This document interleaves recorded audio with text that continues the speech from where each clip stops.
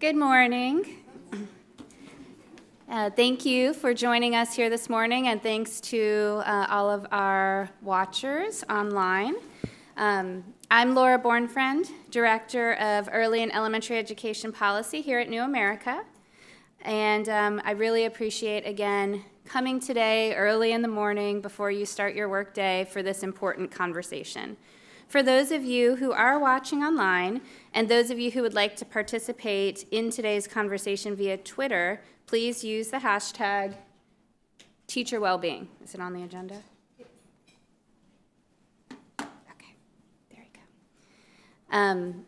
And for those of you who are interested in other events on topics related to the early childhood workforce, stay tuned for future workforce-related events throughout the next year, and be sure to check out our blog if you haven't already. We are currently running a series called Moving Beyond False Choices for Early Educators, which is edited by Stacy Goffin, and we have at least one previous author here in the room today. So we appreciate our contributors to that blog series, and we'll continue running it through next April.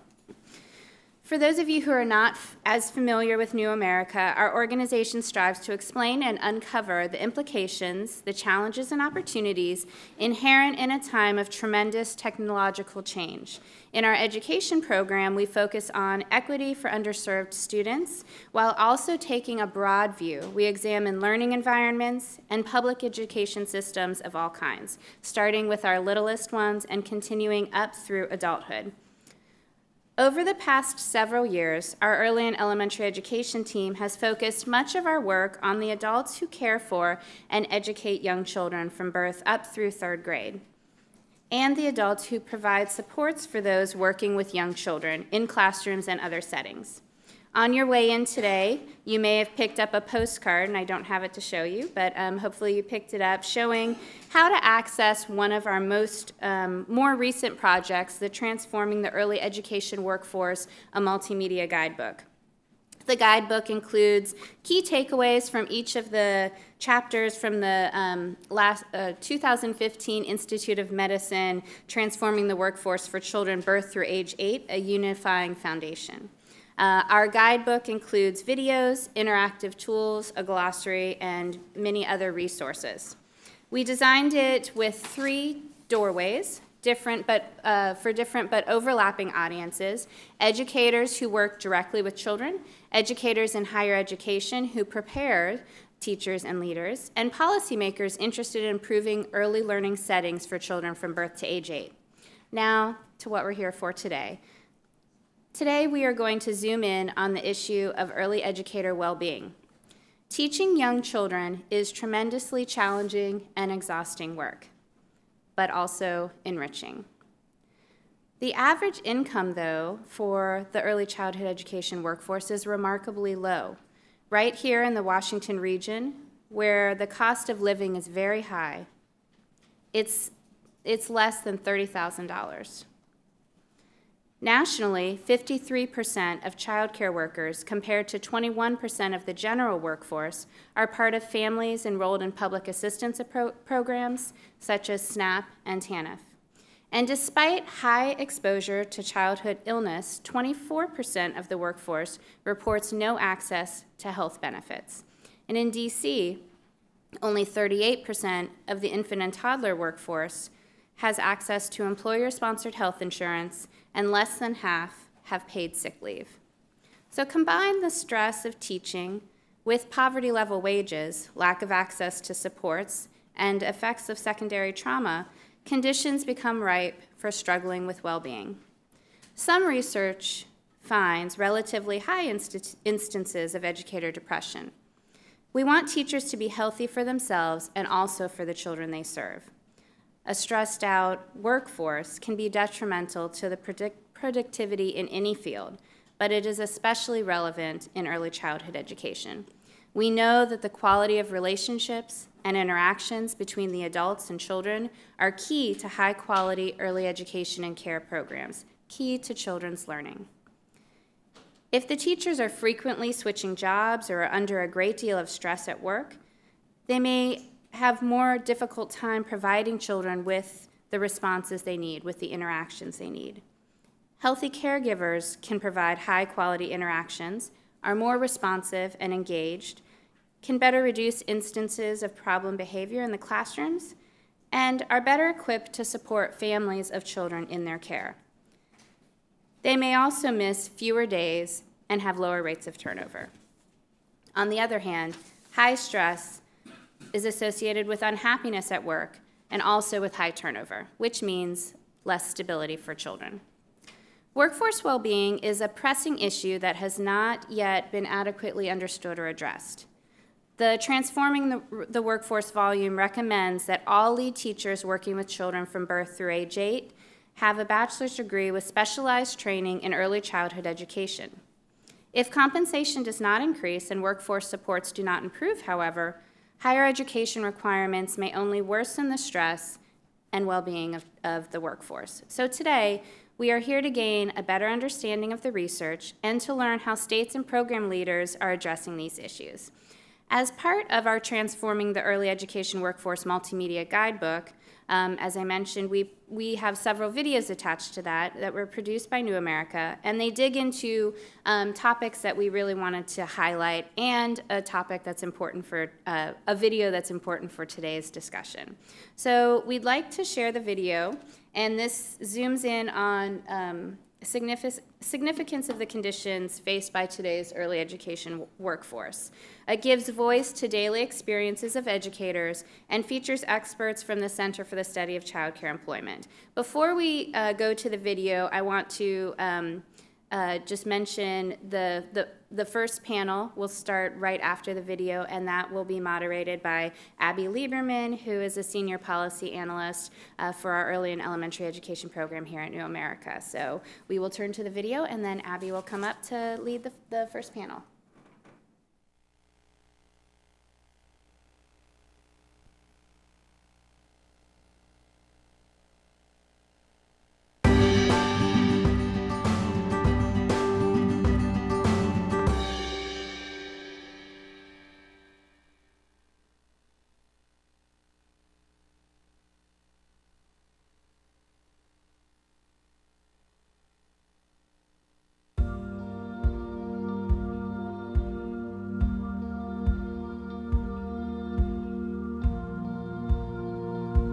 My name is Quinetta Lewis.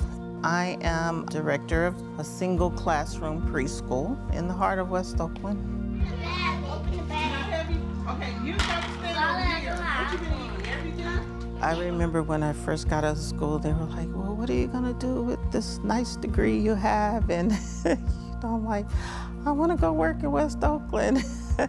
And it's mainly because I feel like these children need more, and they need to have dedicated people to help them. See over here? That's a walking sign. You see two people over here? What we found in a study that we commissioned with UC Berkeley is that not only are teachers worried about paying their bills, but many of our teachers are actually just worried about putting food on the table for their own families. 75% of early childhood center-based teachers in the U.S. earn less than $15 an hour. Mind you, that more than a third have bachelor's degrees. They might drive for like Uber in the afternoon. They're working side jobs, and then they're still trying to do work that they have to do here.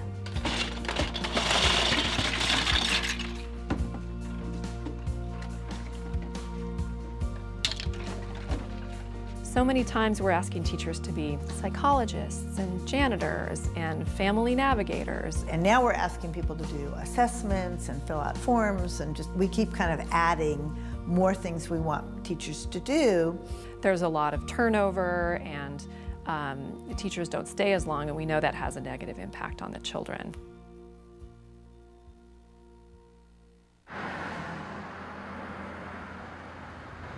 But I'm trying to figure out how we did it before we did it. Oh, here it is. I do have it, yeah. At least half the teachers, they're being supervised by another teacher. So Sequel is a survey tool that we developed here at the center, and it's really designed to capture the voice and perspective of teaching staff.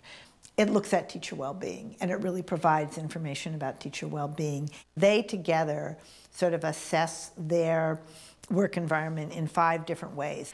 So, we're able to make these linkages between teacher well-being and quality of programs that children are in.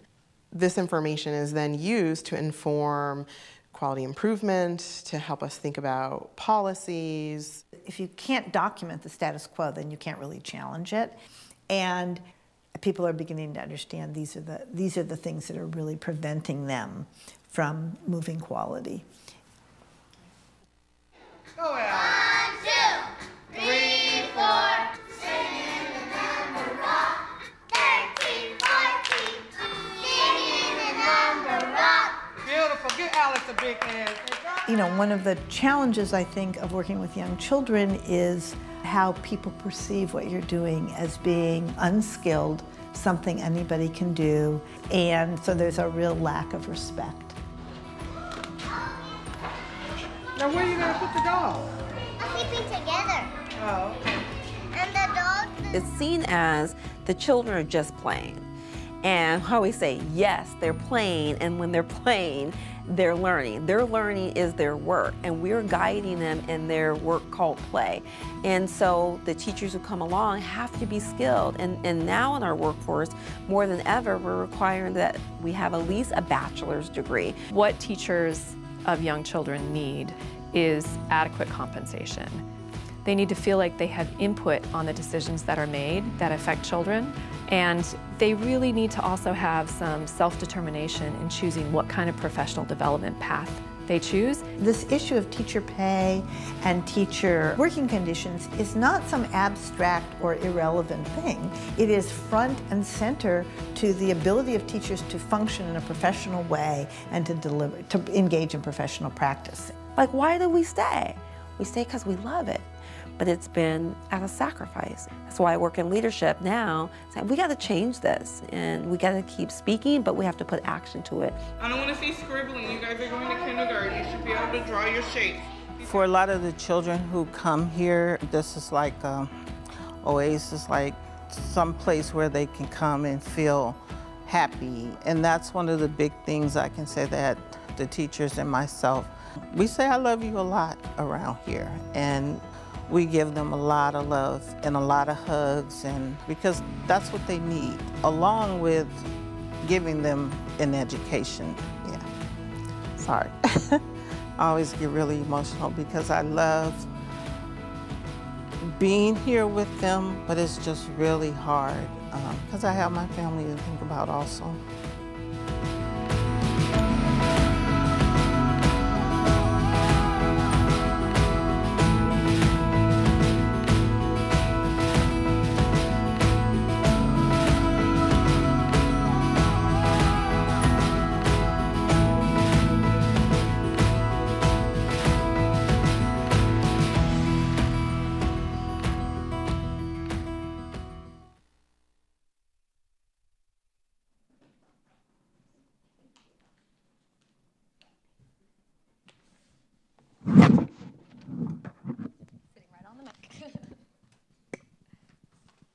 Good morning, everyone.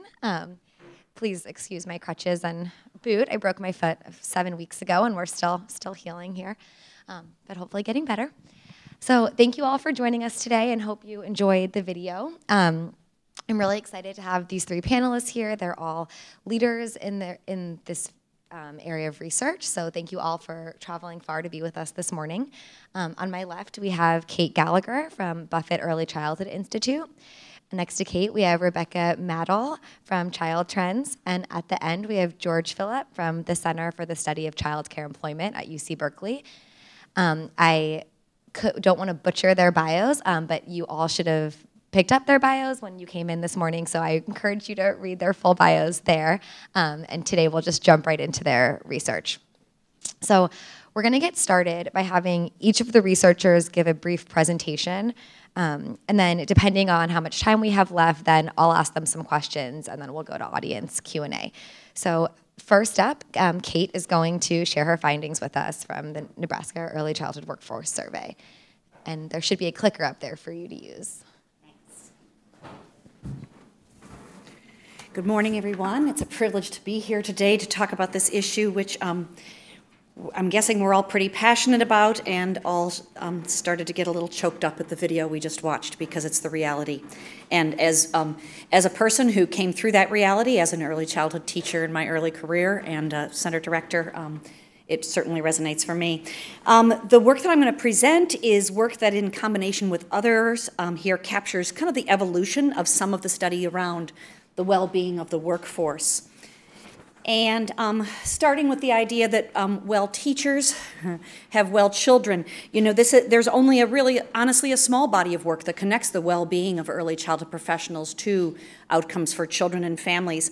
But in all honesty, the motivation is from what we know about parenting. We know that sensitive, responsive caregiving is essential for early brain development. And we know that stressed, depressed caregivers struggle to provide sensitive, responsive, and educationally promotive interactions that serve and return. One of the projects I've been involved with that I came in late to the game and has really influenced my thinking is the Pennsylvania Head Start Staff Wellness Survey. You may know this study. It was done in Pennsylvania with Head Start and early Head Start teachers and professionals across the Head Start system. And it was led by Bob Whitaker, who envisioned and imagined that we needed to know how well these early childhood professionals were doing in order to really support them and provide systems around them. So one of the first early things that they found using this study of over 2,000 professionals in Pennsylvania was that workplace stress and depression both contributed to high levels of teacher-reported conflict in their relationships with children. So we can see there some of the importance. And again, this is a survey. And the conceptualization they were using to think about this work was that they were thinking about stress, specifically workplace stress, economic hardships, and trauma, childhood trauma, adverse childhood experiences, would be predictive of physical and emotional health of the professionals, and that subsequently would be related to relationship quality and children's learning. In addition to looking at these correlations among survey data, they were interested in what kind of factors might serve as protective. And one thing that served as highly influential in the relationships between the different variables was the presence of mindfulness. And so there were also other things that really were intervening variables, but mindfulness showed out to be a protective factor. And to give one example of that from our work, in a study of the professionals across all roles, and when I say across all roles in Head Start, home visitors, family facilitators, teachers, assistant teachers, and administrative staff. So across all the roles. Mindfulness, this one was with just teachers. This one, in teachers that were more mindful, had less conflict in their relationships with children.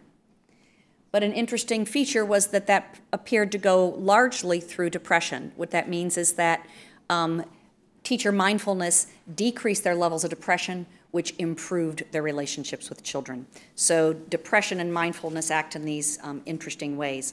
And so we did some interesting work in thinking about the individual teachers. They were asked at the end of the survey to tell us about anything else that they hadn't answered or told about how they were doing in their work and personal lives. And over a quarter of them responded to this prompt, and we were able to code about 400 of those 500 responses. And this one really captured the essence of what we were hearing from these early childhood professionals. I'm going to read it because I'm concerned you can't see it in the back. My job requires more and more of my time and energy each year with little to no monetary or emotional compensation. The main reason I chose to stay with Head Start is that I believe in the program and enjoy working with the children and families to help them succeed in life. I wish our program showed more care and concern for its staff. This really reflects a lot of the themes you saw in the video before this. And one thing, so over the years having many conversations, is the compensation and the poor health care benefits, poor benefits in general, and the low esteem of the field really over time erodes the sense of purpose and mission that keeps high-quality professionals in this field and has them seek other things. So really keeping that sense of purpose and mission forward. A little bit about the Nebraska Early Childhood Workforce Survey. It was a survey of early childhood professionals across teaching roles and administrative roles from settings serving children birth to age 8, so included public school settings as well as early childhood settings of family child care and early childhood programs. And in our survey, we did, in one of our studies led by Amy Roberts at our institute at the time, we looked at what kinds of things were associated with higher depression and among early childhood teachers.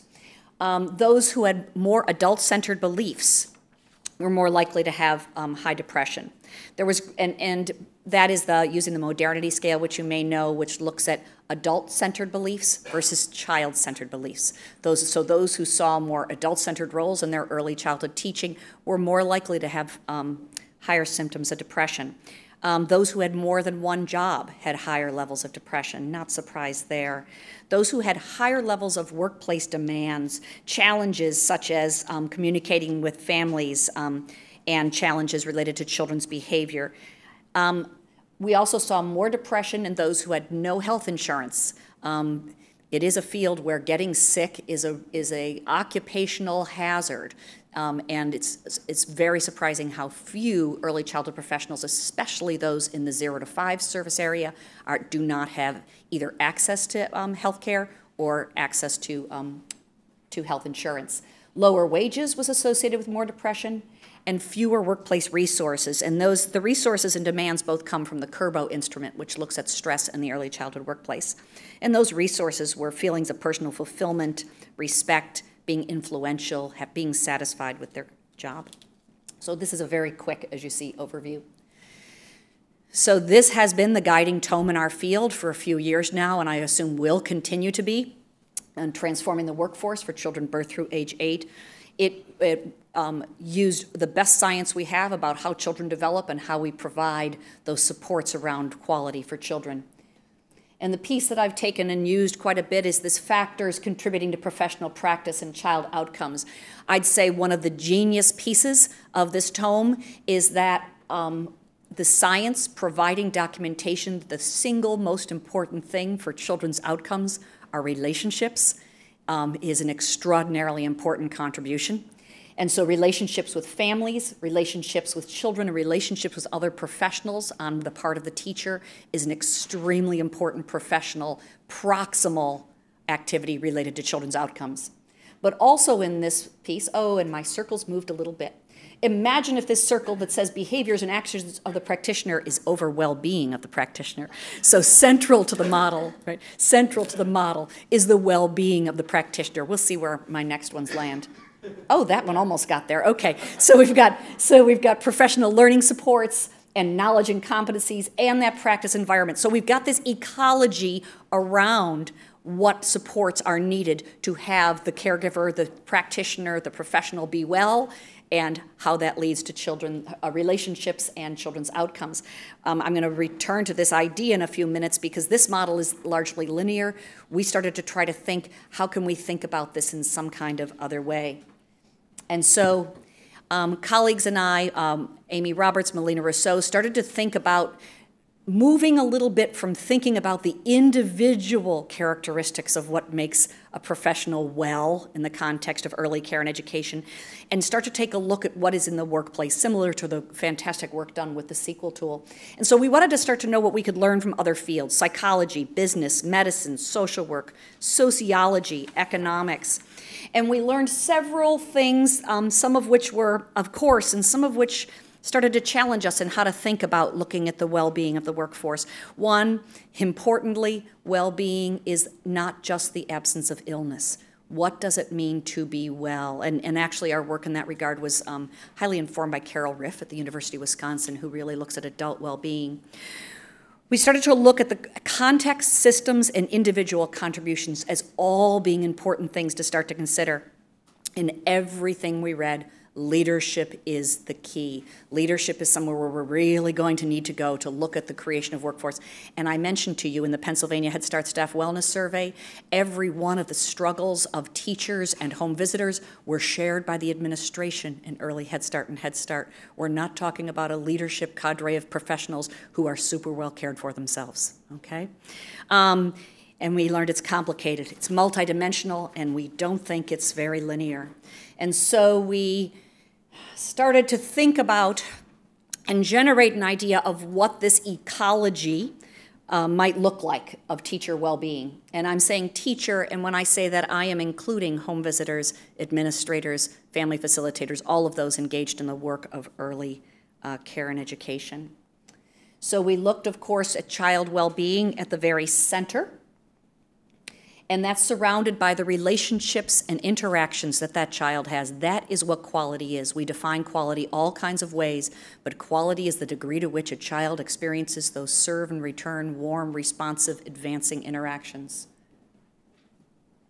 Around that is teacher well-being, and I'm again seeing that my images are a little skewed, and that's, so forgive them, and I can get you new copies after this if you like.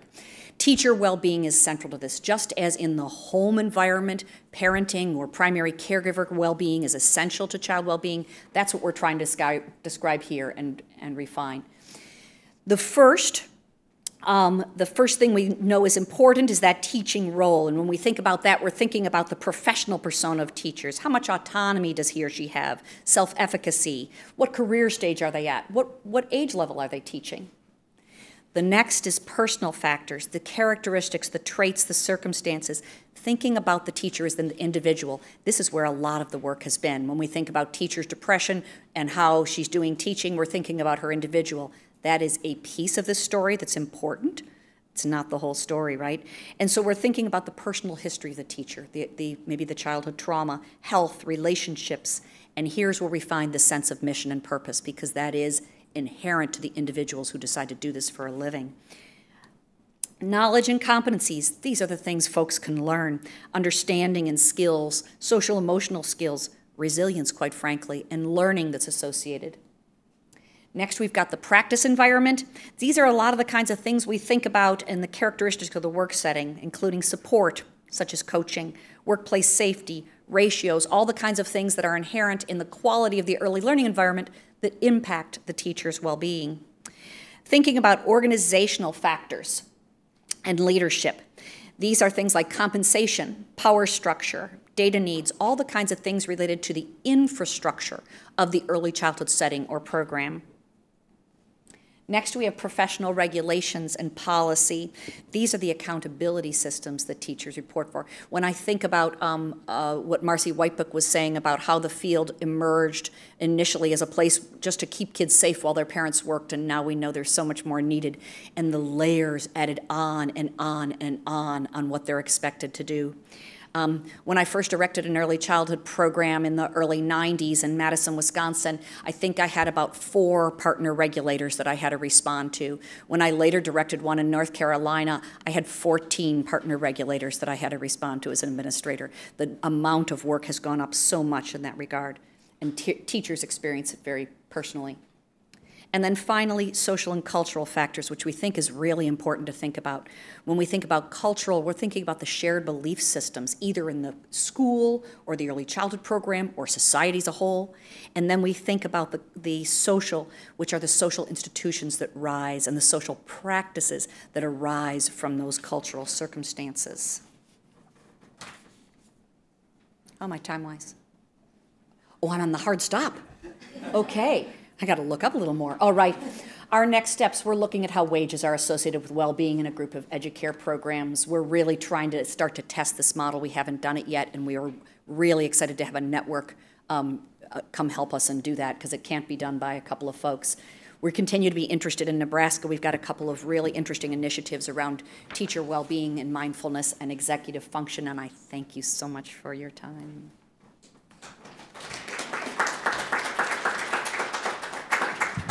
Thank you, Kate. And now we'll have Rebecca go next. That was really interesting. Hi, I'm Rebecca Medill, and I'm really excited to be here today sharing some findings from a report that my colleagues and I worked on under a contract for the federal government. Let's see. So the question driving this report was, what workplace conditions support the well-being of the early care and education workforce? We have a lot of quality indicators that we measure in child care settings, group size ratio, professional development, and what we wanted to know in this report was are these quality indicators also related to the well-being of the teacher? Because thinking about the models that Kate just shared, we should be influencing the well-being of the teachers if we really want to improve quality. So to answer these questions, we used the 2012 National Survey of Early Care and Education, or the NSECE, to understand teachers' psychological distress. We focused on the lead teachers or teachers, not the aides or assistants. We wanted to know what's going on with the teachers in the classrooms, and we only looked at child care centers. So that's our frame for our work. To understand the well-being in the workforce, we focused on distress. So it is the illness. We're not talking about the absence of or the other well-being factors. The NSECE measured well-being or distress with this measure that you see here. It's a 6-item measure asking about teachers' symptoms over the past 30 days.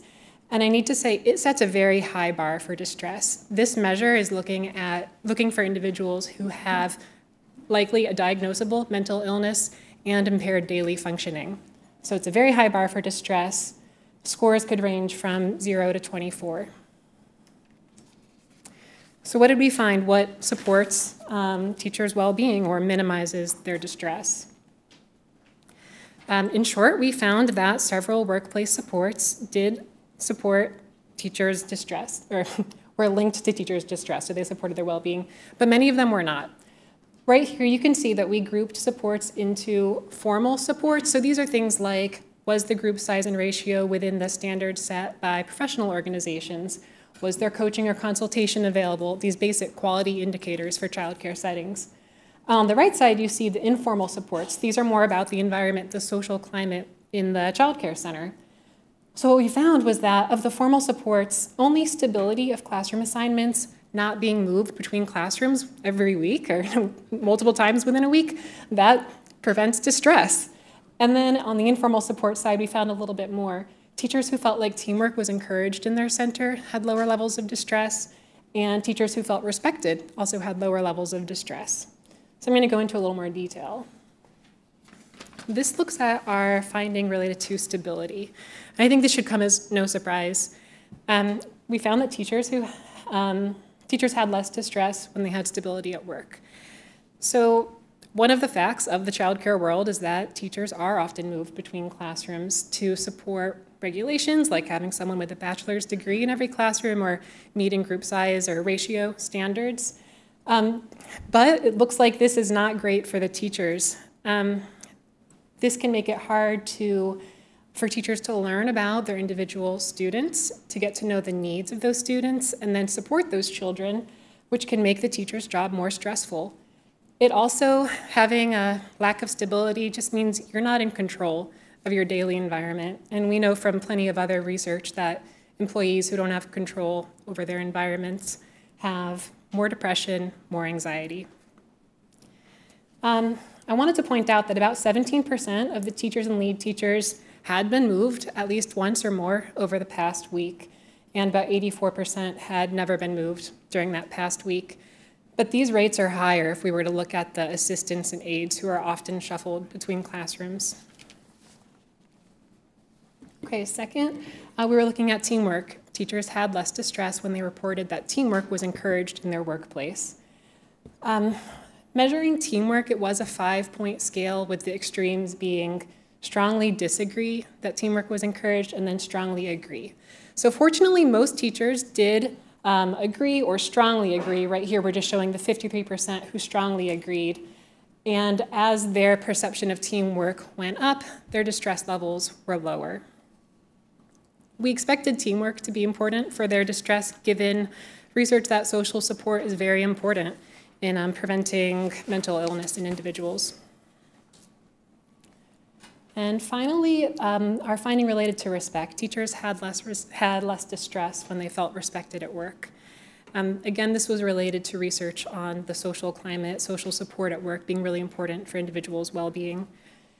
Again, this was a 5-point scale of respect, so individuals could say they strongly disagreed that they felt respected at work, all the way to strongly agreed. And most teachers did agree or strongly agree, and as agreement increased, distress levels were lower. So when we finished our analyses, we were wondering why weren't all of these formal supports associated with lower distress? Our analyses didn't address this, but we do have some thoughts that we want to share, especially because we're not saying that formal supports don't matter. Of course, they're important. Teaching a math curriculum is important if you need the teacher to deliver that math curriculum, but it's not necessarily going to support their well-being. So first of all, teachers may not actually have participated in the professional development opportunities that were available to them. What we looked at was whether the center offered opportunities for teachers. So that's an indicator that the center is trying to support the teachers, but the teacher might not have actually used those funds or attended the workshops. Second, professional development activities can be a source of stress for teachers. I think this was in the video. Just the pressure to have these educational requirements or get these credits can be stressful. It also means a teacher might need to travel farther than she usually does for her work.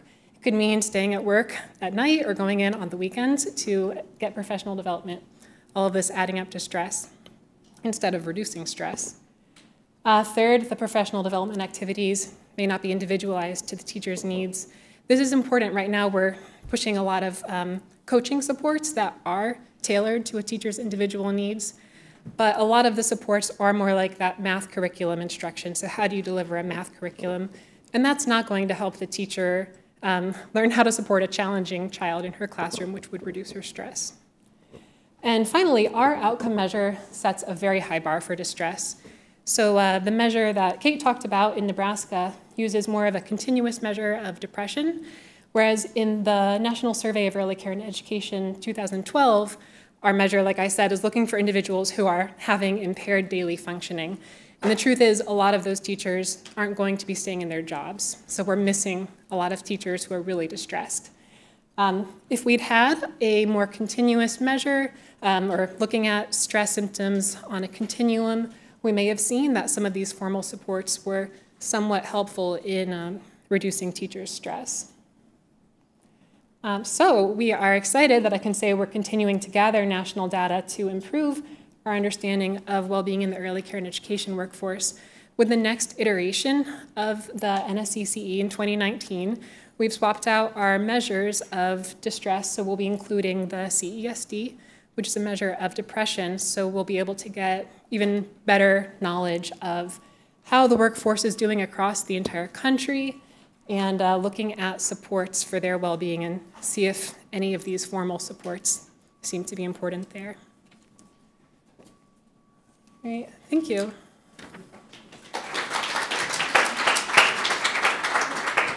Thanks so much, Rebecca. And now our last presentation, George. Good morning, everybody. Thank you for having me today. I'm George Phillip. I'm here representing the Center for the Study of Child Care Employment. I've been working with them for the last couple of years around their sequel instrument, and I'll express apologies from Marcy and Leah, who couldn't be here today. You saw them in the video. This is a topic that is near to dear to their hearts. I will start off. Oh, there we go.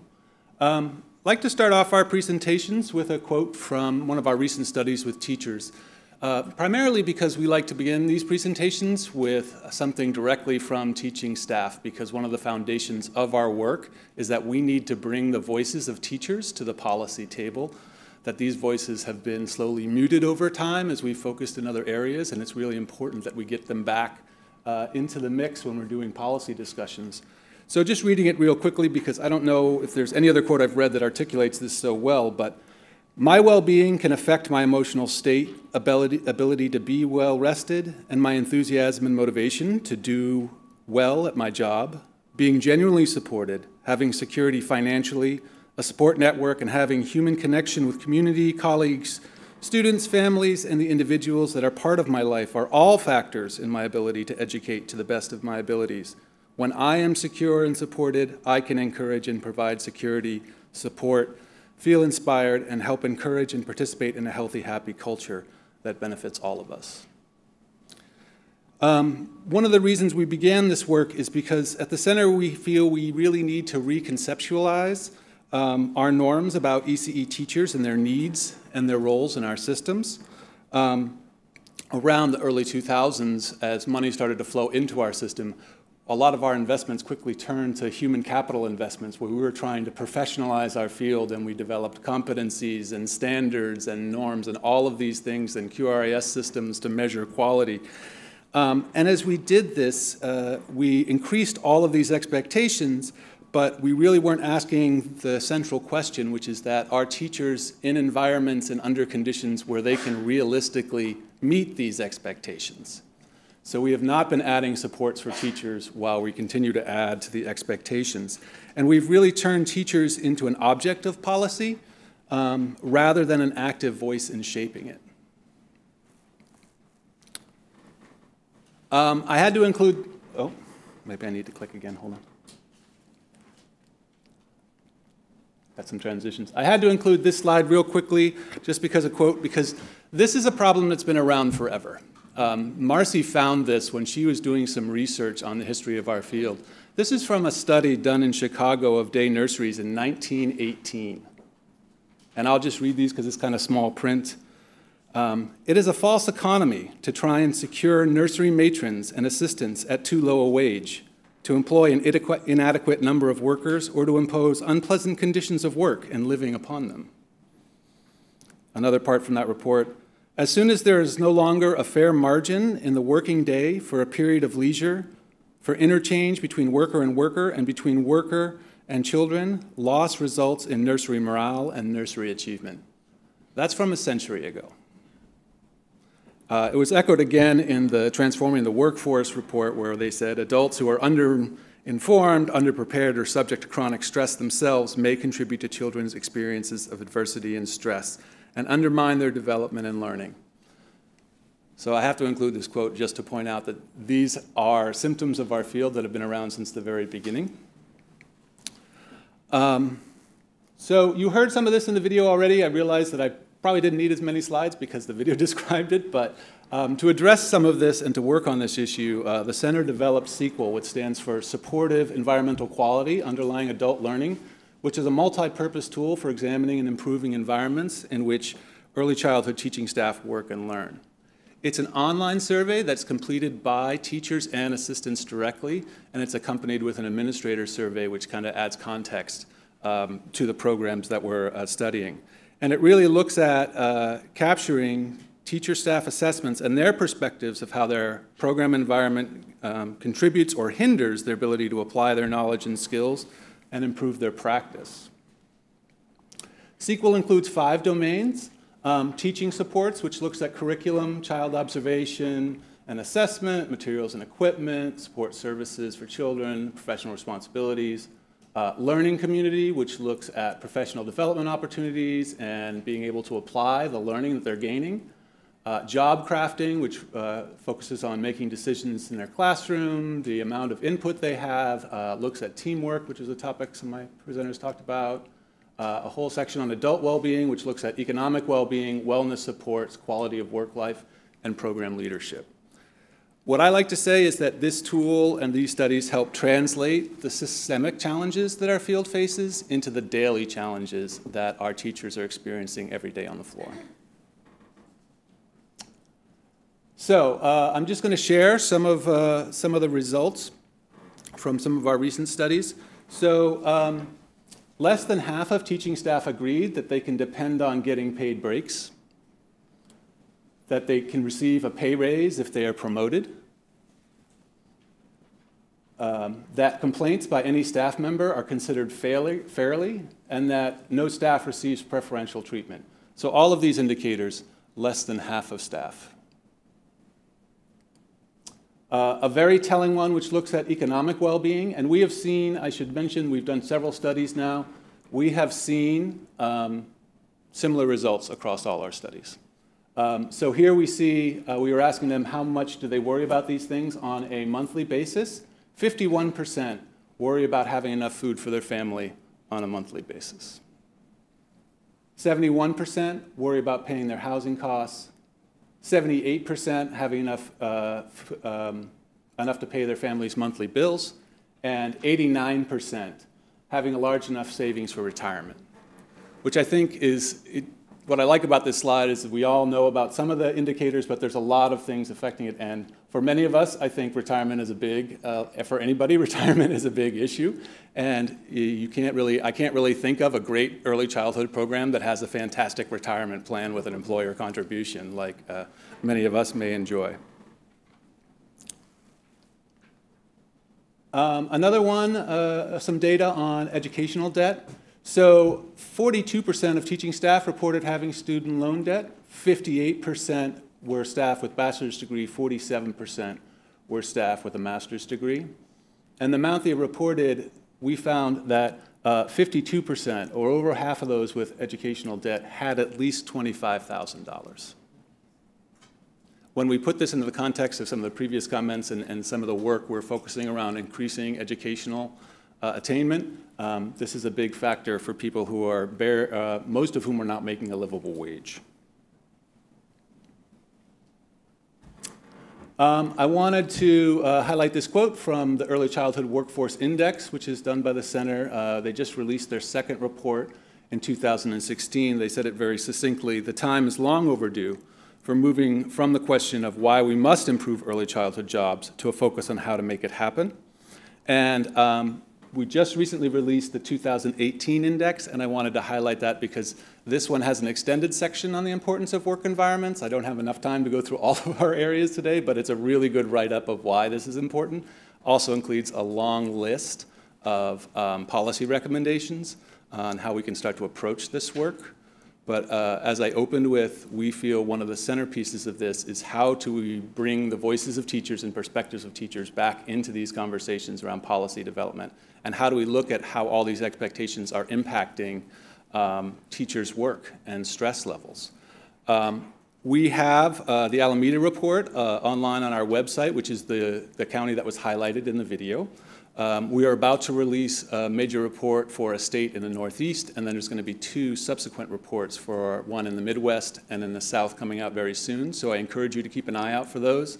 One of the things we pride ourselves on is that with each report, we work with the state to figure out how we can best adapt the report and change it. So each one looks a little bit different as we work with states to figure out the best way to present this knowledge in the most compelling way and these results in the most compelling way. So please make sure you check that out. And thank you very much for my time.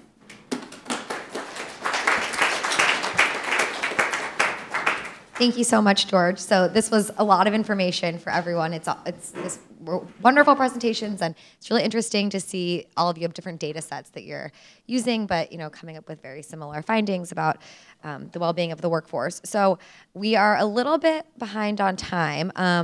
I think what I'll do is turn it over to the audience for questions. If you don't have any questions, then I'll turn back to my questions, but I'd like to give you a chance to ask any questions. We have Awade in the back with the mic, so just raise your hand if you'd like her to come over to you.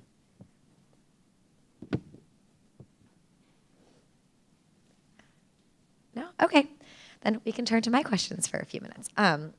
So this is a broad question, but I think you can all answer it a little differently. So like I said, you're all using different data sets, different data tools. Findings are similar. What do you see as important next steps? Is that more research? I know, George, you work with states based on the findings. So in your work, what is the next step for this issue? And yeah, you can just have her on stage. So is this on? It'll go on as you talk. Okay. So just in hearing our 3 presentations together, and actually I have worked with both sets of projects a little bit, at least in conversations and thinking. There needs to be more collaboration. As I said, I think we've started in that realm of working. We're working with Child Trends right now. We've started thinking about using the sequel in our work, but I want to remind that this work was almost exclusively or underfunded until very recently. So there has been very little effort around funding study of the workforce, and so these data that we represented and these voices that we shared are really key in guiding our work going on, and we need to really find some funders so that we can do work that isn't piecemeal, that really is collaborative across the country and And of course, the Center for Workforce Development is really a leader in that. So that's one of the next steps, I think. Yeah, and I'll take a slightly different direction. I completely agree with everything Kate said, but when we were putting this report together, what we realized was a lack of evidence looking at exactly how the teacher's well-being is influencing their interactions in the classroom. We know very well that depressed mothers are having less responsive interactions with their children, but we would like to see more research looking at the classrooms and how teachers' symptoms translate to their interactions with children. Yeah, and I said this a couple of times, but the need to really reconnect with teachers and engage them in these conversations is really critical. Nobody tells this story better than them. We have not been paying enough attention to the effects of these higher expectations and what it's doing to our teachers on the floor. And I think there's some promising work. I mean, certainly the QRIS systems have become a vehicle for change, but what we don't see in almost all QRIS systems is anything around work environment issues. There are some states that are doing some good work around this. I would mention New York has some great standards around work environments embedded in their QRIS system. And just to say that if we're going to have a QRIS, that's us telling the field what's important for quality. And if we neglect to include the importance of teachers and their well-being into that assessment of quality, we are telling them that that's not important. Thank you. And Rebecca, I was hoping you could tell us a little bit more about the 2019 National Survey of Early Care and Education. That's a really important data set in our field, and sounds like you're involved in the next iteration of it. Sure, yeah. So will it be expanded at all, or how will the measures be different? It will mostly be the same, because what we want to be able to do is compare the workforce to what we got in 2012 and see how we're making some of the improvements that we hope to see based on a lot of the work that's been done in the interim. I will say one of the improvements, like I said, is the measure of well-being. And I also want to mention that it's not just a survey of the center-based teachers. It's a massive survey. We have the home-based providers. We have those who are listed and operating family child care homes. We do know about their well-being in 2012, and we will know about it in 2019. And we also have the well-being actually of the unlisted home-based workforce. So these are people who are friends and family taking care of children in their home, because that is part of the workforce, and that's where a lot of our, especially low-income children, are getting their child care. So lots of opportunities for answering all of your questions. Yeah, that'll be wonderful.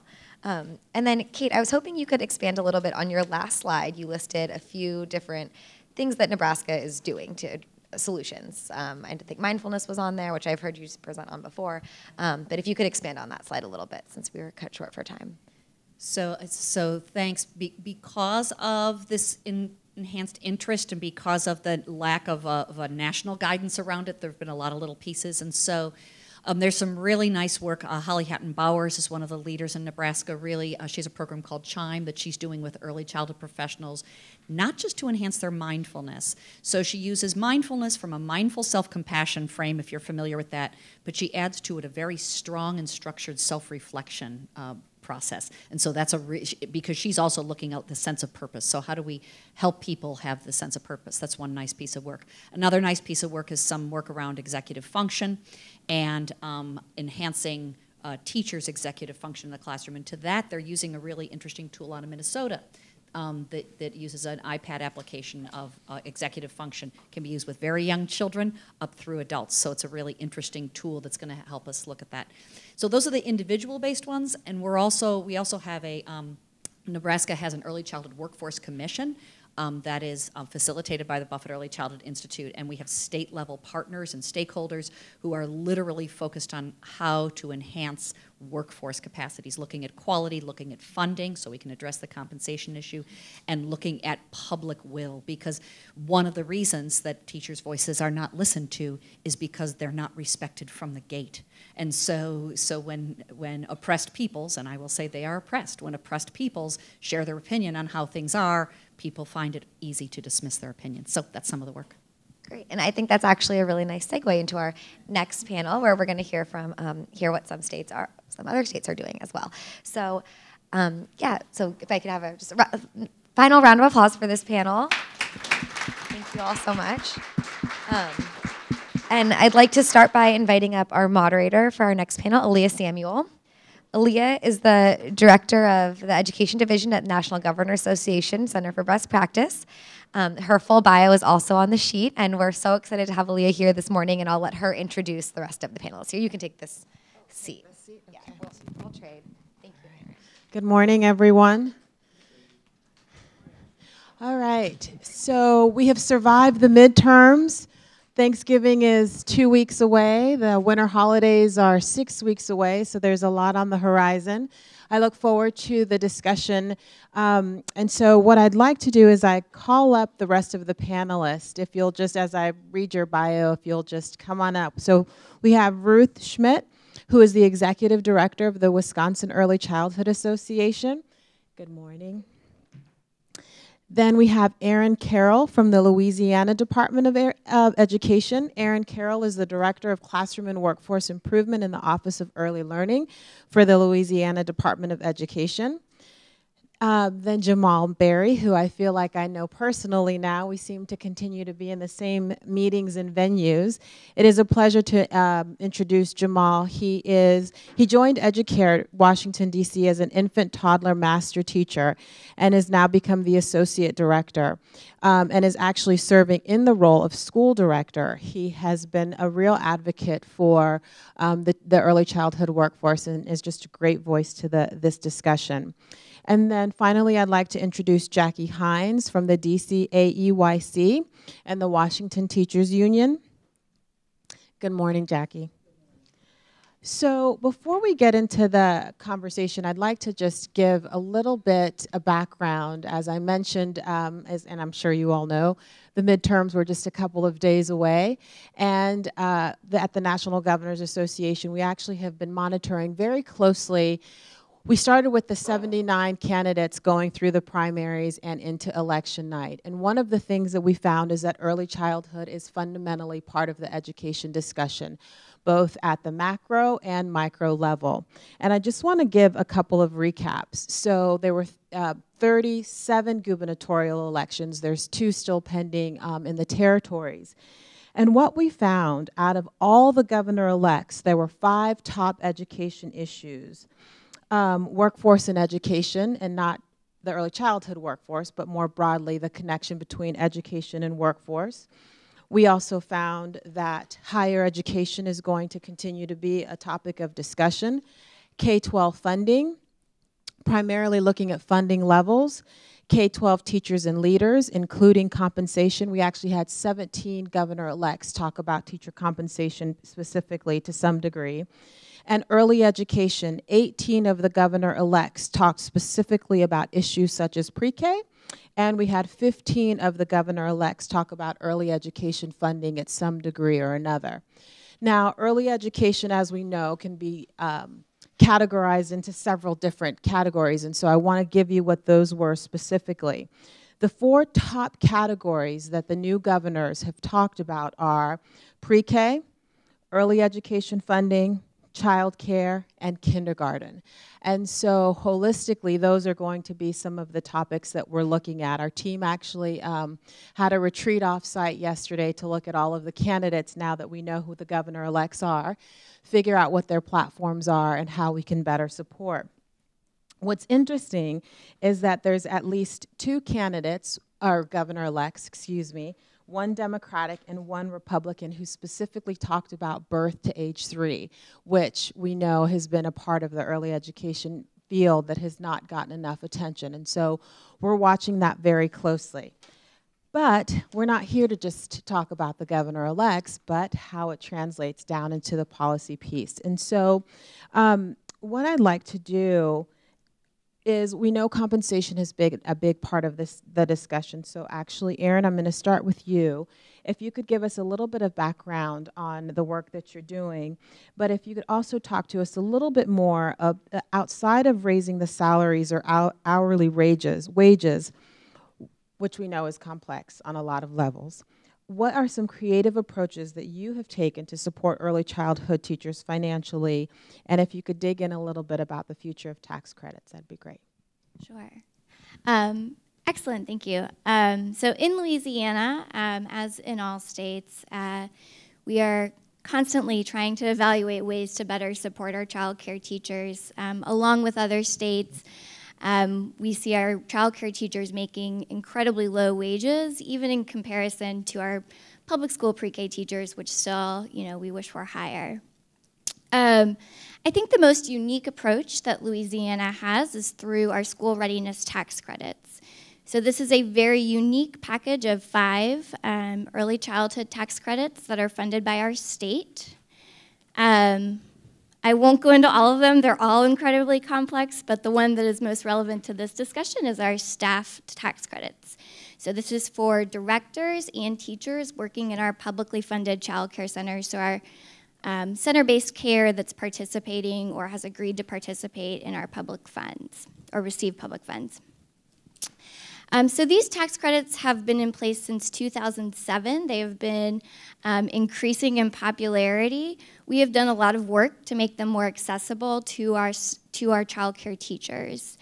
So in recent years, we've realigned them to really match with what we've set as the minimum bar for child care teacher preparation, to really make sure that all of our teachers that are working in our centers are able to get a wage supplement once a year. These are fully refundable tax credits.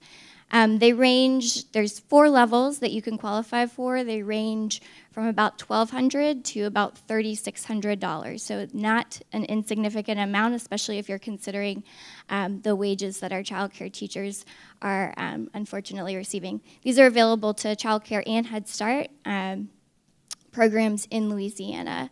One of the unique aspects that we just recently added that goes into effect this year, and we're very excited for our child care teacher population, is that child care teachers are now able to qualify for a higher level tax credit if they have been in the field for multiple years. So by showing that they are continuing to stay in the field, actually for just 1 and 2 years, they can move up to the highest level of tax credit.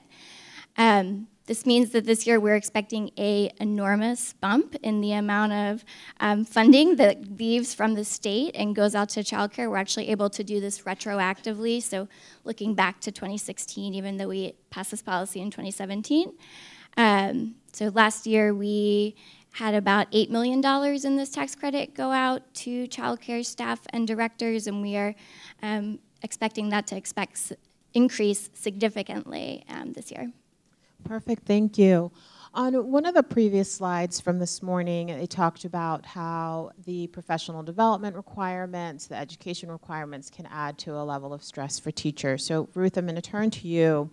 In talking about wage supplement programs and scholarships as a strategy for the workforce development, can you talk a little bit about that as well as what some of the barriers are? Sure. So in Wisconsin, we are part of in excess of 20 states that offer the Teach Early Childhood Scholarship Program. And we also have a sort of Wisconsin-specific reward wage supplement program.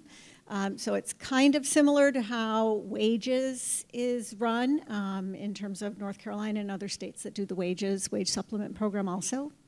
The programs have both been operating in Wisconsin in excess of 19, 20 years each. And what we have seen is with our scholarship program, and this was talked about earlier in terms of how we've gotten really good at sort of layering on qualifications, standards, expectations of this workforce. And the good news is when you have a structure like the Teach Early Childhood Scholarship Program in place, not only is there the financial supports for improving the level of education of the workforce, but there also is the sort of intensive counseling that individuals who work in early care and education get in their relationship with their Teach Early Childhood counselors. So that can be navigating all sorts of planning issues around what path of higher ed do you pursue in terms of how that's going to play out in your program, how it plays out for you in terms of individual professional development planning, which I think is really important and oftentimes overlooked in this workforce, is the need to really look at the individual, not just the program level of what is happening.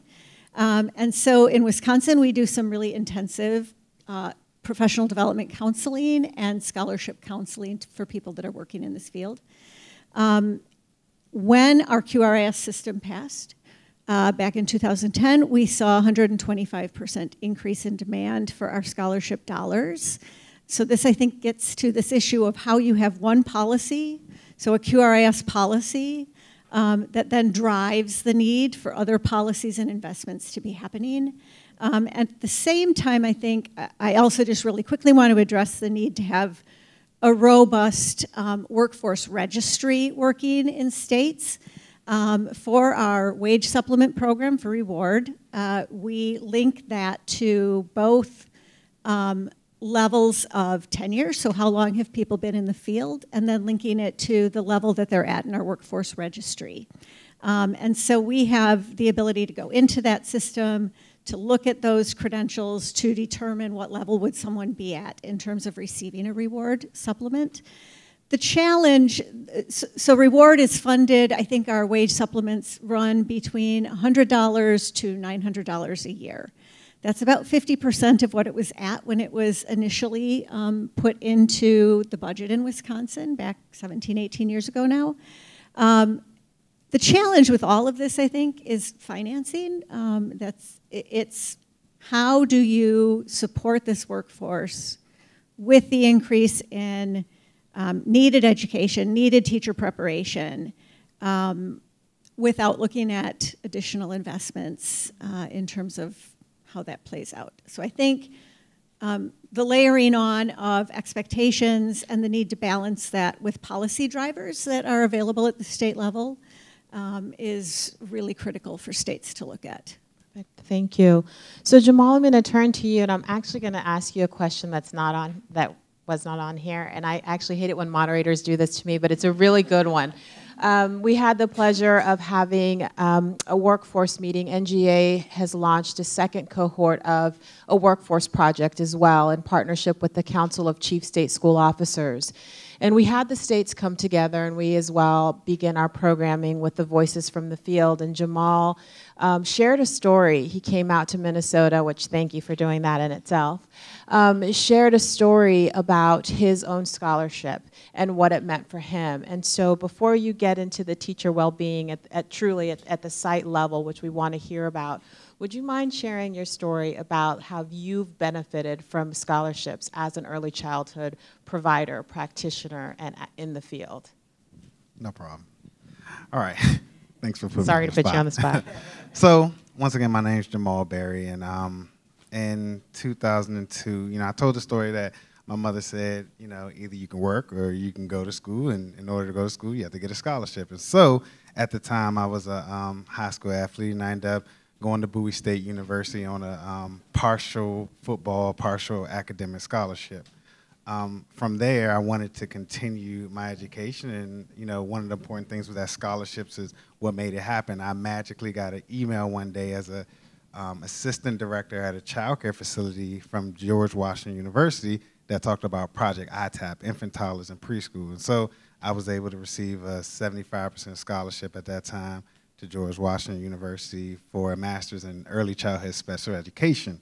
So from there, I thought I was going to be this non-categorical pre-K teacher, but that wasn't in the path. What it was Head Start, and I fell in love with Head Start and what it meant for children. And as I continued along my path, another George Washington scholarship came out, which was a 65% scholarship this time for an EDS. So one of the things I said was that scholarships was the path. I think it's the pathway. It allows people the opportunity. And Malcolm Gladwell wrote a book about the outlier, and it talks a lot about opportunity. If people get these opportunities, they can seize it and go from there.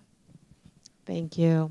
So you are at Educare, and thank you for allowing us to take Mandy Storge from you, who is our Senior Policy Analyst for Early Childhood. But could you talk a little bit about some of the barriers to staff wellness that you see here in the DC area? Okay. So I would say some of the barriers are compensation started first. That has to be the word, the word that we start with is compensation. when teachers aren't paid what they're worth, when they aren't allowed raises, when there's no money for raises, you know, when the federal government and we're Head Start program, when there's not COLA allocated, when there's no other pathways, then, you know, that starts it. And so the first start, I would say, is compensation. The other thing is funding streams, like funding streams for teacher wellness. So, you know, where would that money come from? What philanthropists are really interested in that are willing to give that money so that programs can be able to do it? Because at the end of the day, we still have to operate. And I think, you know, a lot of the presentations that were told earlier is that as states are asking for more quality, programs have to be more qualified, and they have to react to that. And so it's this, you know, this balancing act of how are you meeting high standards and keeping staff wellness at the top of the forefront. Thank you, Jamal. So on that vein, Jackie, I'm actually going to turn to you. Jamal mentioned the compensation piece, which we know is a very real issue and a tricky one at that.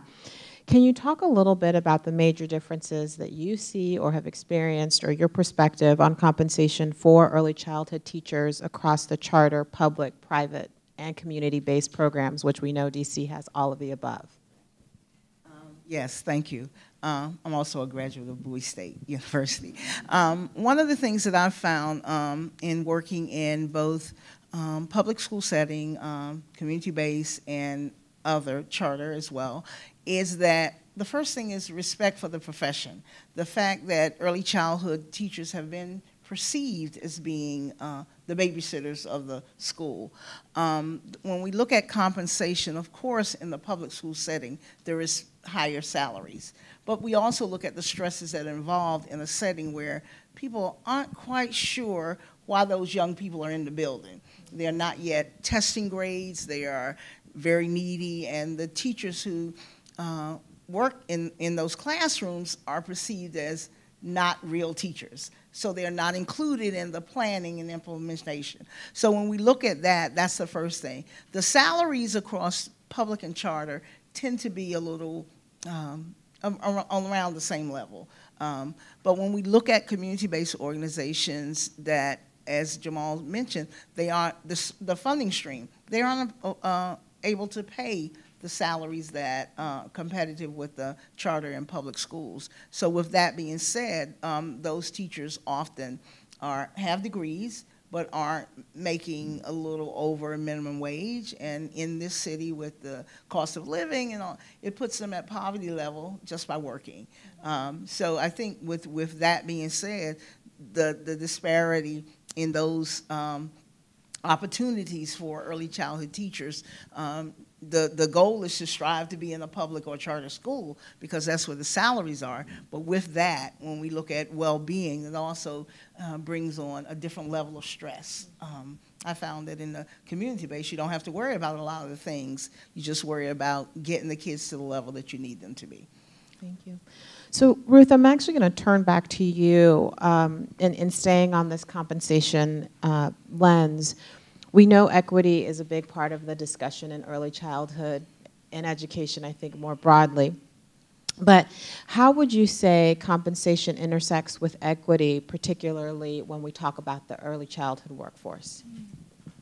So partly I just kind of want to say, don't get me started, right? When you look at this workforce, which in Wisconsin, the workforce is about 98% women. This is a gender issue. It's very much that we have an entire network of care happening for our youngest children that is quite literally being balanced on the backs of really nice women who are willing to work for really poor wages. Because they want to provide a good for kids, they want to provide a good for families, for their communities, and I think because of the way our financing of this system of care is structured in our country, where we still look at it as you had the child, you pay to take care of that child. Unless you're really poor, and then maybe we'll help out, but not enough to really get your child into good quality care.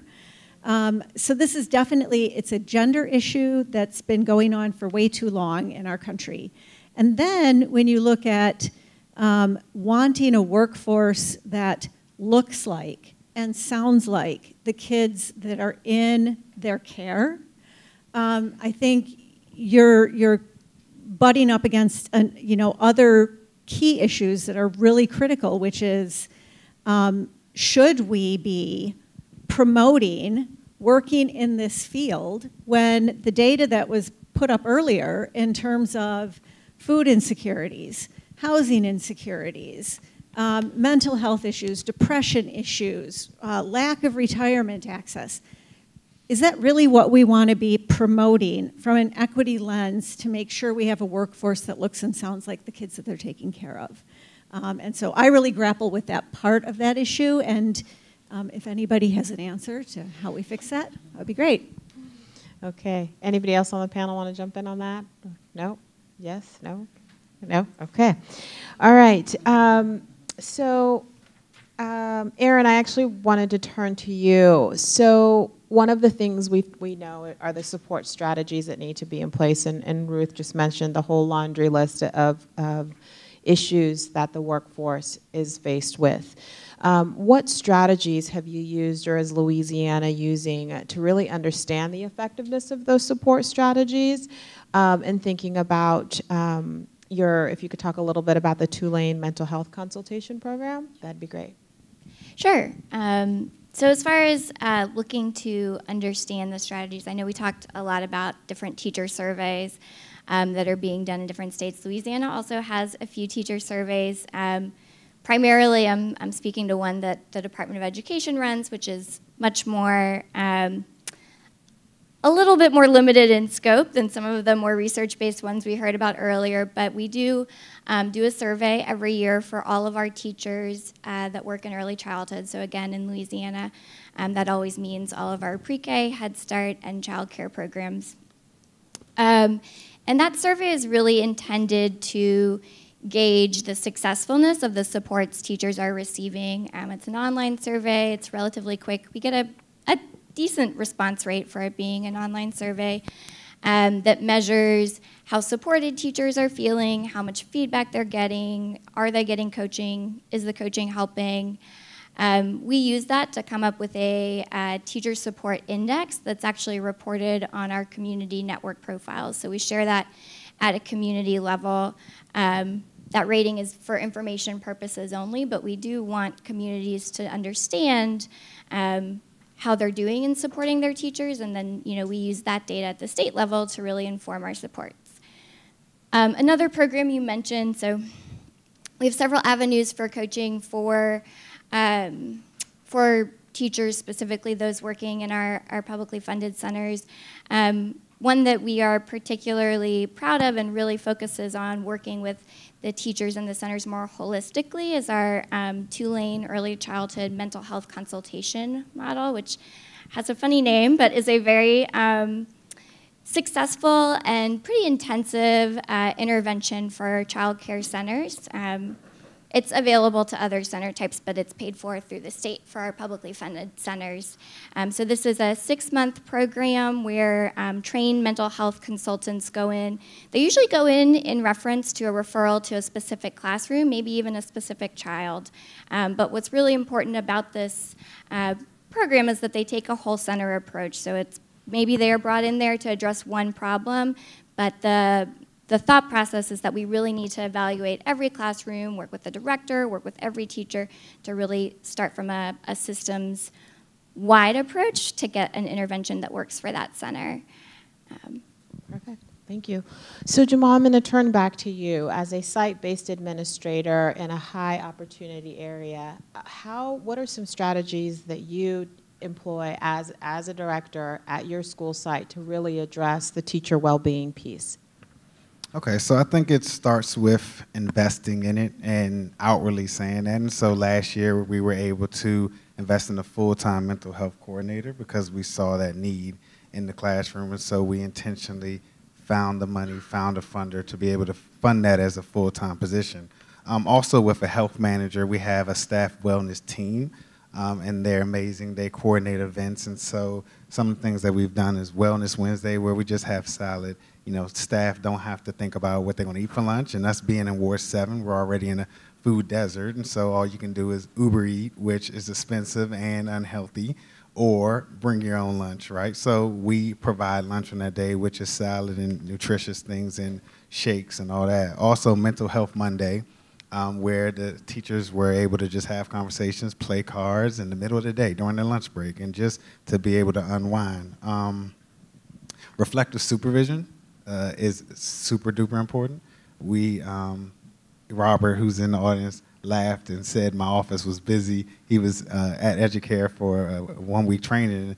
You know, at every hour there was somebody in there because we were reflecting and we were talking and just talking about the things that, you know, they needed from us and that we needed from them. And so reflective supervision is super important. And I think those are the formal things that you can do, but like we saw in some of that data, it's the informal things, the things that you can't write down on paper, and just being responsive to teachers. Like we had a male teacher who lost a child late in pregnancy, and we gave him 2 weeks of bereavement. And that's not in the policy, that's nowhere written, but it needed to be done, it felt good. And so those informal things are more important than anything that you can kind of put down on paper, is just responding to staff needs. And I'll say, my team and I, we actually went and visited the Educare Center, and it's certainly a community. You can feel the sense of community when you go in and visit. So the leadership, he's not just talking about it, but you can actually feel it when you're touring, or we were touring, we kind of hung out for a little while too, when you spend time in the facility, which I do believe you've done an excellent job in creating that environment.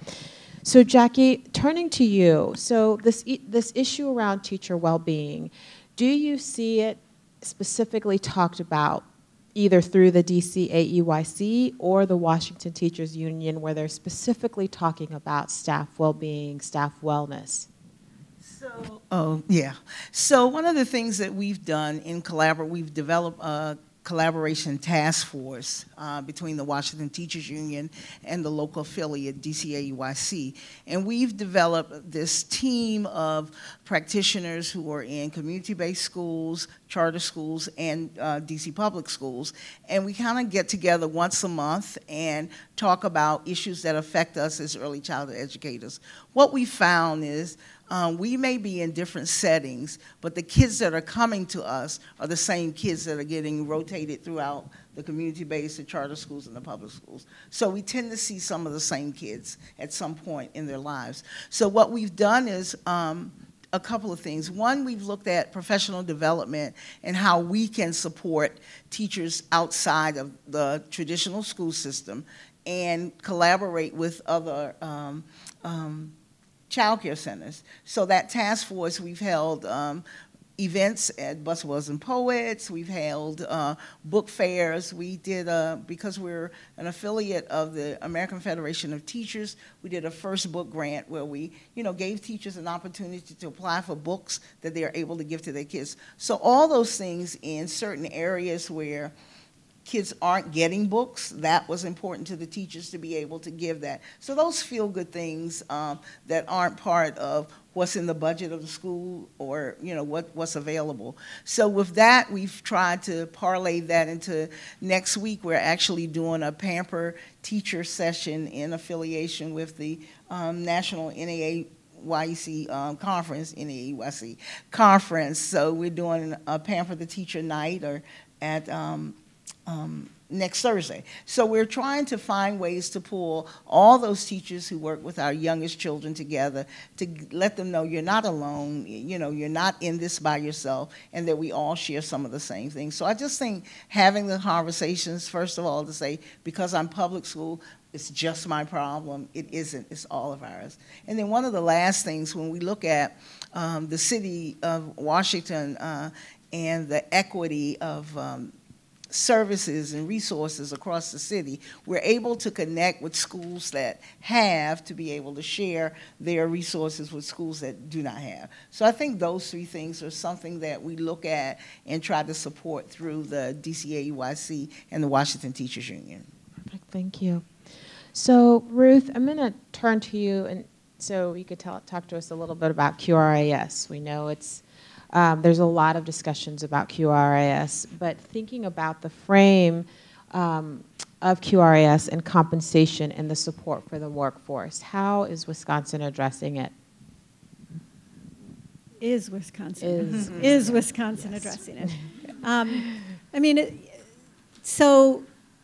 George, I think, was talking earlier again about how we were going down a path, I believe, in our country of really raising up the issue of the workforce, worthy wages, compensation, which apparently has been now being discussed since 1918, it appears.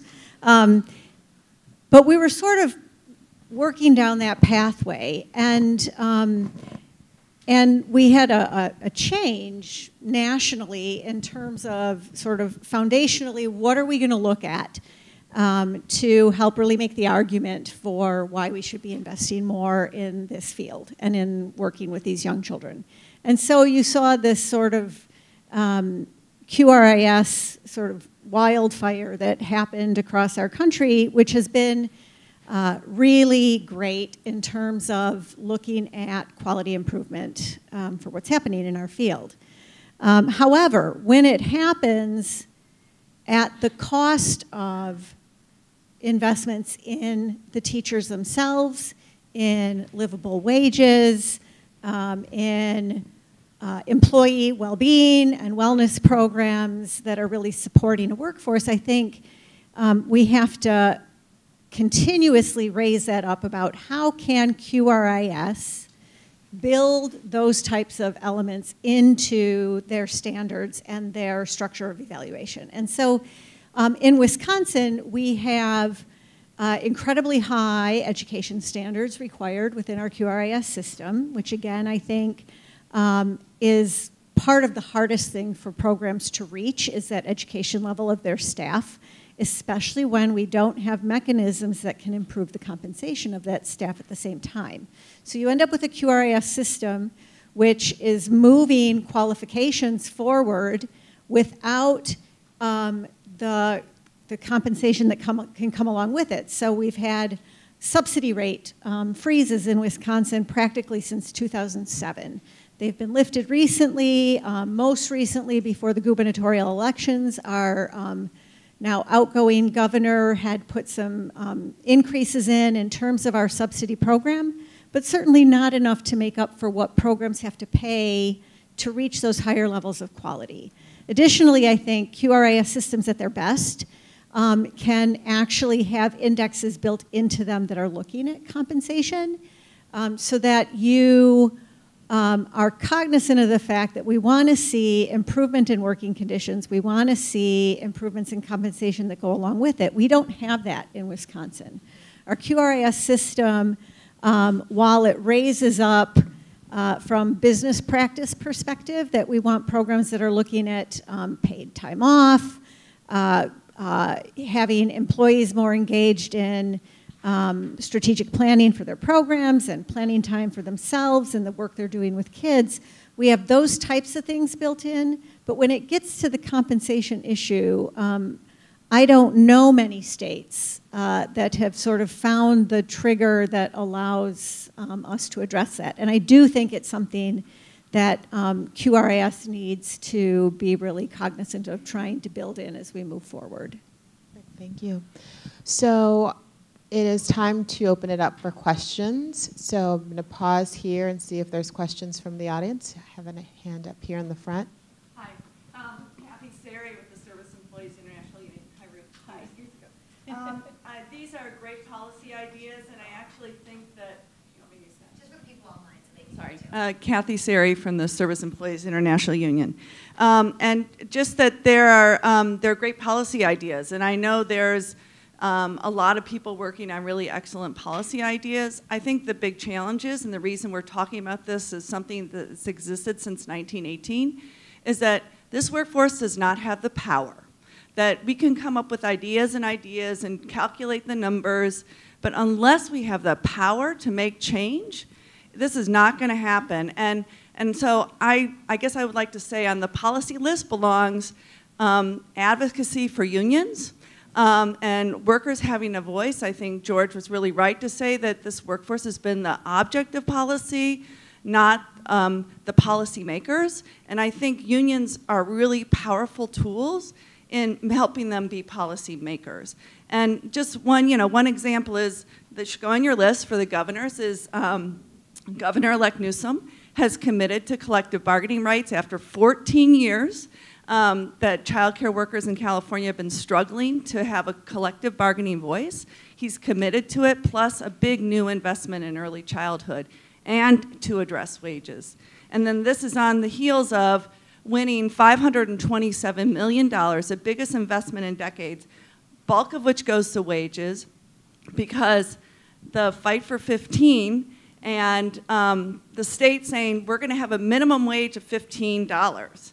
Child care workers in California, at least family child care, we calculate are earning $5 an hour if you look at all their wages. So $15 is huge, even though it is not enough. It's $30,000 a year, just to give people a framework. So it's just a base, but I just think that super important that when we have these forums, we talk about the role of how and unions in making this happen. And while we switch the mic over here to Kate, I think one thing I'd like to add too that I know I have been a proponent of, I was never an early childhood provider, I was a teacher, assistant principal, principal, is articulating career pathways to educators so that they know that there are multiple ways to impact the field, and not that we want to lose good teachers in the classroom, but we also need that educator voice at the policy table. I cannot tell you how many rooms I go into where I'm the only person who has any experience or have even walked in a school building talking about education policy. And so I fundamentally believe in the role of advocacy. I also believe in we have to get the right people at the right table to have these conversations so that it is an informed discussion, and not just the educator voice, but the diversity as well. Until we get diverse voices at the table, we'll continue to have the same conversation. So I wholeheartedly agree. Kate. Thank you. So I was so glad you brought up the issue of unions, because it was a question I wanted to ask of the panelists. So in the 90s in Madison, Wisconsin, I was director of a union shop early childhood program, and the teachers negotiated for living wage. They had benefits that made their life good, and we also enrolled very few children with high economic needs. And so it created a niche of very privileged programs in some circumstances. So this blessing and this burden, right, that go with. So I wonder, in your associations with the teachers union in DC, in running an early childhood program that's a national model for how we can do early care and ed well, in thinking about these tax credits and in thinking about WICA and national representation, I wonder what we could learn from the union movement. There have been efforts to unionize, they have not gone far.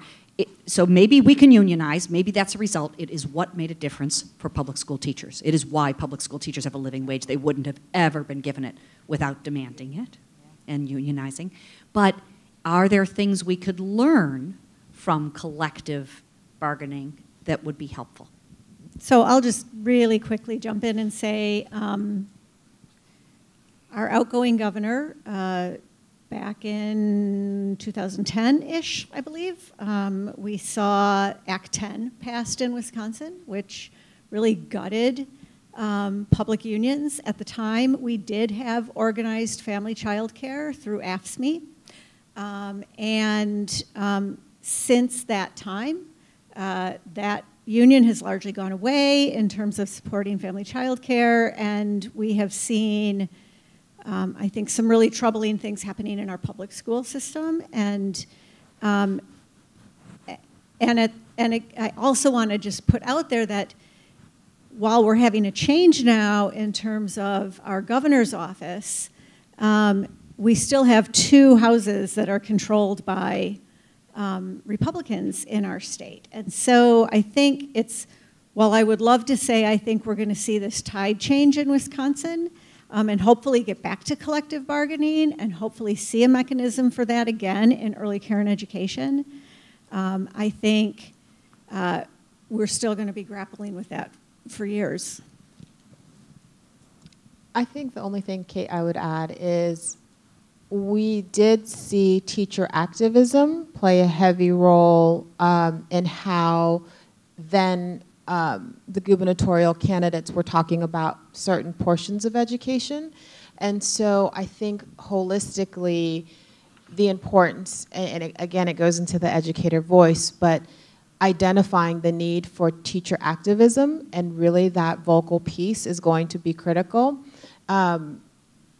Because until we, and I'll use the analogy of Lisa Klein from the Alliance, she always says, you know, we have to create the reverberations that create change in the governor's office, and also you can feel the impacts at the local level.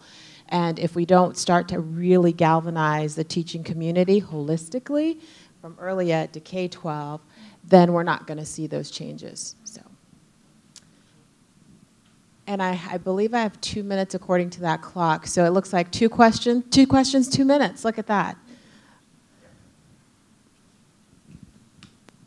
Good morning. I'm Catherine Kemp from the National Association for the Education of Young Children. And I just wanted to highlight and underscore the Power to the Profession initiative that coordinating with 14 other organizations to partner to build a shared framework for the early childhood education profession.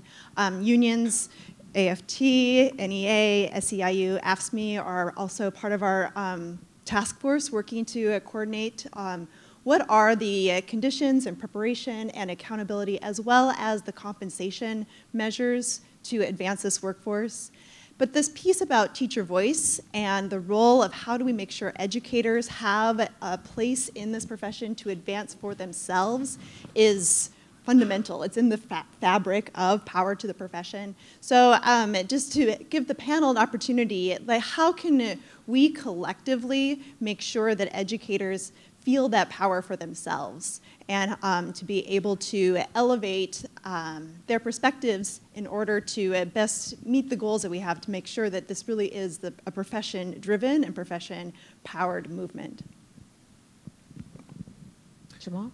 So I agree. I think it is allowing them opportunity and time to advocate. A part of Educare's model is advocacy, and so we've had teachers testify for the Birth to 3 bill. We've had teachers go to Strolling Thunder with their children. We've, tried to create those opportunities, as well as I think it's creating teacher leader opportunities, informal and formal. So we've created teacher supervisory roles so that they can gain supervision skills so that they can be ready for their next pathway. We've created teacher coaching roles where they coach the teachers in their classroom so that they're able to get that experience so that when they become coaches, they already have that on their resume. And also just informal things like a field trip coordinator. A teacher said she wanted to do it. It was like, why not? Look, take some of the pressure off me and gains and gets you skills, right? And so those informal things also, once again, gives them a voice, gives them leadership skills, and it allows them to kind of have that. So I want to say I commend the whole program. One of the things with the Washington Teachers Union and in conjunction with American Federation of Teachers, we're looking at teacher leaders and finding that teacher voice. I think one of the things that hinders not only union teachers, but teachers who are not in union, is job security. The fact that so much can be held against you for speaking out. The evaluation piece, the not having job security, with right to work, that, you are retaliated against for speaking out. And I think we need to look at developing that collaboration piece that and that's the thing I say when I go into schools. There are more of us than it is of them. If we all stand together, they can't get rid of everybody. So, but I believe in that voice and developing that voice, whether we're union or not. Of course, we would love to have that support to say that we're all together under a union, but we also need to realize that our voice matters wherever we are, in the community base, in the daycare homes. Our voice together is powerful, and that's the thing that we advocate through the Washington Teachers Union and our group with the DCAUIC. Perfect. We had one last question over here. Thanks. I'm Mark Riley from Jumpstart. I hate to take us off all this excitement about organizing and power, because I think all of that is so crucial. So forgive me for kind of getting more policy wonky for one more second. But for those who don't know, Jumpstart is an organization that engages close to about 4,000 college students a year to introduce college students into preschool classrooms around the country. We're in about 15 different states.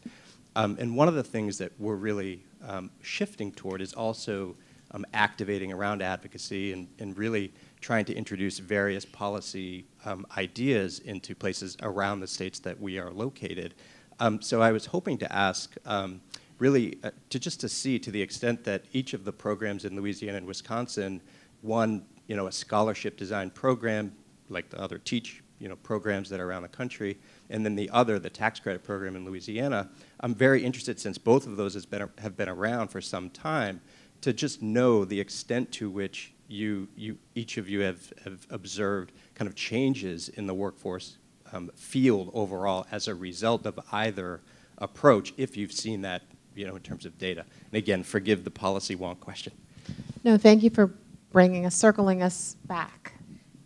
So from the perspective of Teach, I think some of the really considerable wins I would put out there is that over half of the workforce in Wisconsin now has at least an associate's degree or better. And that has changed over time. However, the compensation hasn't changed with it. So we still have $10 an hour for an associate's degree working in early care and education in Wisconsin. So it's a big disconnect. And so how do we retain the wins that we get from getting this workforce educated if we can't compensate them? I think that's critical. But the other pieces that I would say is, and we've done this in Wisconsin in terms of how we work within the higher ed system. So articulation agreements between 2- and 4-year institutions that really allow for the highest possible level of portability of credits between institutions is really critical. Credit for prior learning and having a system where individuals who work in early care and education can put portfolios together and earn additional college credits for having done that. So I think part of when you when you have a system like Teach in place, it's not just the scholarshiping, it's the entire work within a higher ed system that is going to support the workforce. And I think we've hopefully been successful with that. Similarly, through the tax credits, which are aligned to our career ladder, we've seen a lot of growth and increase in credentials over time. I didn't mention before, we also have a scholarship program that aligns to the credentials that are on the career ladder, which we have seen a lot of use of, which is great. It means we've had to increase the budget for it, but that's a good problem to have. A lot of participation in that. We are working to expand, so we have just recently implemented a early childhood credential that's the new minimum requirement in Louisiana. It's also kind of a complicated story, but I will give a plug for a New America piece that's coming out next week. You can read more about it there. But that degree, we are working to get that to translate also into the associate and bachelor's degree pathways. It's a big project trying to work across our community colleges, our non-traditional providers, and our higher ed, but we're seeing some progress, so hopeful for that. And a huge also plug to Governor Edwards in Louisiana, who this legislative session, they passed the Early Childhood Commission.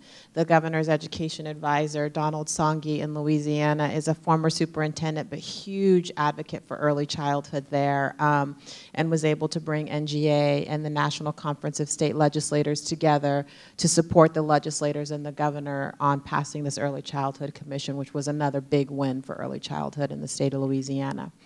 So if you'll please join me in thanking the panelists, and I'm going to turn it back over to Laura. Thank you. Do you want us to? Okay. Okay. Thank you, Aaliyah. And please, in addition to this panel, please join me in thanking the first panel. And pause there. And thank you to all of you for coming out this morning again and being a participant in this important conversation, which we hope is, as I said before, just the first of a series of conversations that we'll be hosting. And the next one most likely will be our conversation on teacher diversity. So hopefully you'll join us for that as well. And look Tuesday for a paper on Louisiana and their early care and education workforce reform. So if you are not already a subscriber to our early and elementary education newsletter, you can go on newamerica.org to sign up for that. So again, thank you. Enjoy the rest of your day, and thank you to everyone.